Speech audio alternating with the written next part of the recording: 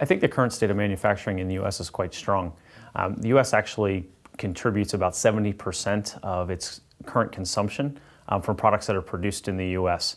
And actually, despite some of the stories you might hear, the U.S. actually still continues to be a world leader when it comes to the value-added output in manufacturing. The U.S. has been, for the last 40 years, about a quarter of the world's output in manufacturing. And even with the rise of countries like China in manufacturing, the U.S. still is the premier source when you think about the value-added manufacturing. I think some of the challenges that companies will face as they look to reshoring, first of all, it's, we're at the beginning of what we think is a trend. And so for many companies, there's still some time that's going to be required to get the math to work.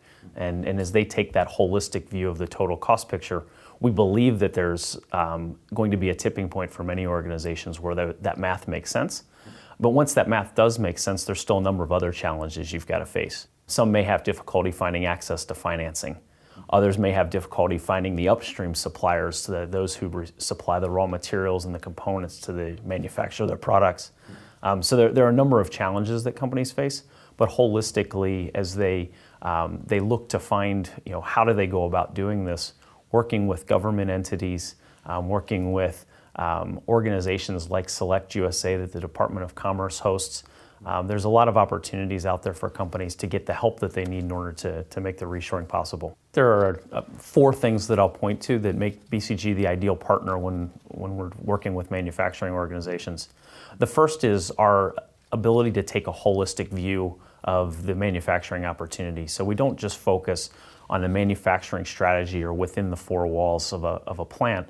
What we like to do is focus on the broader supply chain strategy, if not the broader business strategy. Second is we bring a very deep bench and a wide degree of expertise across a number of different industries. We've got a global network of experts that we can bring to bear in virtually any industry on virtually any manufacturing or supply chain related problem.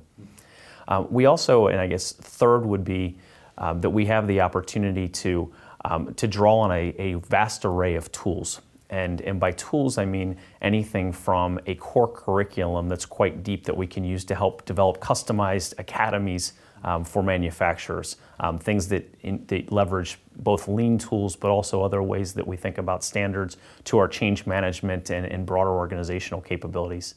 And then lastly, we'll bring to any organization the ability to be collaborative and to build capabilities. So one of the things that is foundational to our approach to manufacturing is that we want to make the organization capable and be able to impart those capabilities so that it's not just a one and done type of an opportunity.